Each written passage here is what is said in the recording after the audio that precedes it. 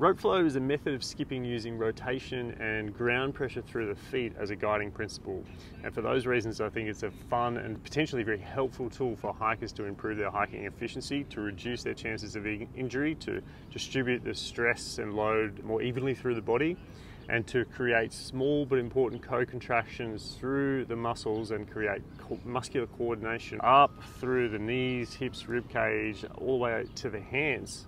And so by using a slightly weighted rope and keeping the feet firmly connected to the ground, you can start to use gravity and momentum and the rope to softly guide your body into greater ranges of motion, particularly into rotation, into the rib cage, into the spine. So this is something I started doing maybe 6 months or so ago. I've got a lot of joy from it, and having a pretty good grasp of the basics now, I'm starting to use it as a tool with my clients, as it's very easy to see what part of the body is moving and what is not when I see them doing rope flow. And that itself is a really good first step to getting someone out of pain or potentially helping them solve an injury. You know, I watch them move and I see them and I see what's not moving, and I ask myself what's not moving there and what would be different if that is moving. The next step then is to get that part of the body moving, and there's an infinite number of ways about going about doing that. Is rope flow the best way to do that? No, probably not. People often just get confused and frustrated and they give up, and rope flow doesn't really help with that. What it does help with is dangling the carrot. Yeah, it's a great motivator. If I can get someone really interested and really hooked on rope flow, then I can say, hey, that move that we're doing, we can really improve that a lot if we get a few reps of just isolating some of this rotation through the rib cage and through the spine. That will potentially help with shoulders, and it may improve your rope flow, or it will reduce your shoulder pain when you're climbing or doing push-ups or whatever. So once we have that movement down, once we can smooth it out a little bit, rope flow can be a great way to help that pattern, to get that pattern into the brain so it sticks, and you are much more likely to be able to keep that range of motion. Your brain will let you hang on to that range of motion, so you don't have to stretch constantly in order to reclaim it. It's a nervous system thing. So that is a brief overview of why I really enjoy rope flow, why I've been integrating it a lot for myself, but also for my clients. I encourage you to go and check out some videos. I think it's a phenomenal tool to use for practice, just for fun, to get you moving. I like to do 5-10 minutes a day, maybe pick up a new skill every now and then. And I have put together the basics in a series of videos, and I'll be releasing them over the next couple of weeks. And I would really encourage you just to get really, really good at these basic patterns, and particularly get really good at the first one. I know what it's like when you learn something new and you just want to get good at everything, but really it comes down to those small details. So listen to those cues, get yourself a rope. I just use an old climbing rope that I retired from my rack. So in this video we'll teach you how to cut the length, what knots to put in it, and how to get started. Very good for people who overthink, because you can just practice not thinking and rather feeling and getting into a really nice smooth rhythm, feeling that flow, moving back and forth, combining all of these patterns and having a real good time with it. Okay, welcome to this beginner rope flow tutorial where we're going to go through the 4 basic patterns and a couple of things you need to know to get your own rope and start off. So I built this rope myself just from an old climbing rope. Cutting it to the right height is important. I like to keep it about, if I go through my foot, I want it to reach about my rib cage. And then I have a series of knots in the rope as well. So I have just an overhand knot at the end, which is just a simple overhand, and then down here a little bit lower I have a figure of 8. Now that is so that if someone else who is a little bit taller is going to use this rope, they can get a little bit more space. And if someone shorter was to use it, then I can put another loop down here, just an overhand knot to make it a little shorter. So I've done it with a climbing rope. I think probably a lot of you will have a climbing rope kicking around, but if you don't, you can probably just use any rope that has a good amount of bend in it. From there, the second thing that we need to understand is the grip. which is very important. We use an OK grip, meaning that we have the finger, the index finger and the thumb is in that OK sign, and we're going to grip, well, we're not going to grip, we're just going to hold the rope, and that's going to enable the rope to rotate.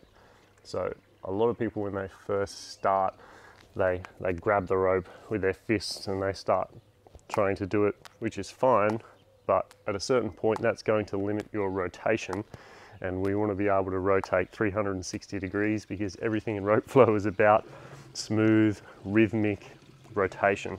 So once you have your rope, you're going to start playing around with it a little bit, and probably the first thing to do is just get used to a really nice figure of 8 pattern going overhand. That's probably going to be the most natural thing. So with overhand figure of 8s, we are basically just dropping one wrist on top of the other. You'll see me crossing over, going wrist to wrist, and it's important just to relax and get into the rhythm. And so you're crossing one hand over the other, and you're imagining one circle here, or if you're looking from the front view, one line here, and then another line to your side, or from the side view, another circle to your side. And really, when we're doing these lateral patterns to the side, we want to try and maintain or think about that line there. So following along, just get into your rhythm, and then we can start talking about what the feet are doing. A lot of the time, because we're crossing over the body and we're creating that line left and right, we don't want the feet and the shoulders to interrupt. So if your stance is too wide, you're going to be hitting your legs. So a lot of the time, what's going to be useful is being in this split stance, where we have 1 foot forward and 1 foot back. And if you want to get the most out of rope flow, you use just this slight internal rotation on both feet. So we're setting up in the split stance, and my foot is just internally rotated a little bit, my front foot, and my back foot is just internally rotated just slightly. And that's going to help us generate torque and rotation as we rock back and forth, loading the front foot and the back foot. So once you've got used to your overhand figure of 8 pattern, what I think then is the next cool fun move to learn is to switch that, and you will automatically switch into an underhand figure of 8. So what we're going to do is we're going to follow the momentum, follow the rhythm of the rope. As we come round to the side, the rope is going to want to pull us in this direction to the left, and then all we're going to do is follow the rope and twist. Now I'm in underhand figure of 8s. So I'll show that from the front, starting with underhand. And you can start your pattern with underhand as well. See how this is different? See how I'm kind of scooping up? So that would be underhand. And this would be overhand.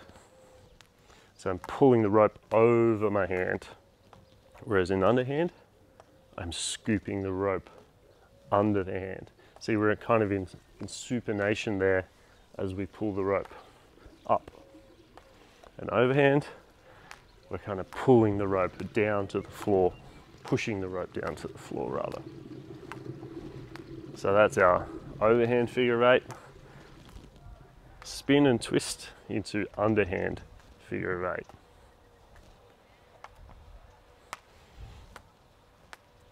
Overhand figure of 8. Spin into underhand figure of 8. So they are the two basic patterns that we can use to link some more fancy stuff later. But I think it's very useful to get very comfortable and very used to the foundational things here of that split stance, remembering the OK grip, and then you can be really creative about how you transition from overhand to underhand. You can switch from left to right, as I did there. So let's practice switching from overhand to underhand. So we'll start with our overhand figure of eights, crossing the wrist over. And everything in rope flow is about this figure of eight pattern and this rotation and this spiral. I want you to get really comfortable here. Start to, when you're in overhand, you kind of think about throwing punches or throwing elbows. So we start to get a lot of movement through the rib cage, a lot of movement through the shoulder.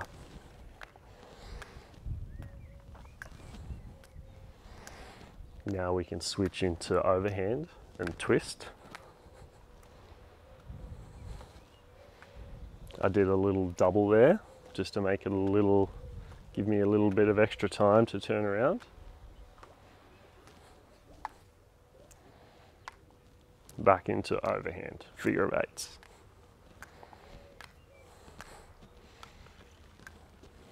And try your switch again. This time I went straight from my right side to my left side. Underhand figure of eight.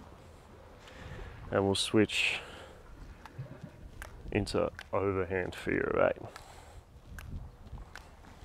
Throw those elbows. Rotate through the torso, right to left. Now I'm in underhand. Now I'm back in overhand. So getting really good at just folding the wrist on top of the wrist. Good to do this in the mirror or film it to see how kind of straight these lines are. Trying to create that circle on the right, circle on the left. And I think with rope flow, the more you think about it, the harder it is.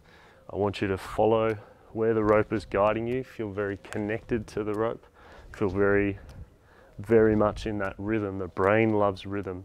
And the beautiful thing about this is that it will self-organize your body. You'll learn faster.